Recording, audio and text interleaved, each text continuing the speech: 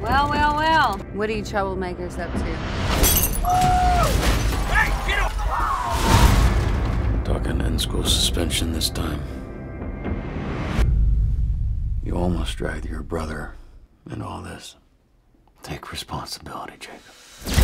You know I can't be letting a 10-year-old boy go unsupervised like you've been doing. You can't do this! So we're just trying to help you out, you understand? I can take care of my kids. You ever held a gun? Keep this tight against a barrel like that and push it tight. This whole thing is your fault! You want to play the game? What are you doing here? Hurry up, pack your things, let's go. You really want to go there? It's okay. Don't let anything happen to you. Take a hard look at yourself, son.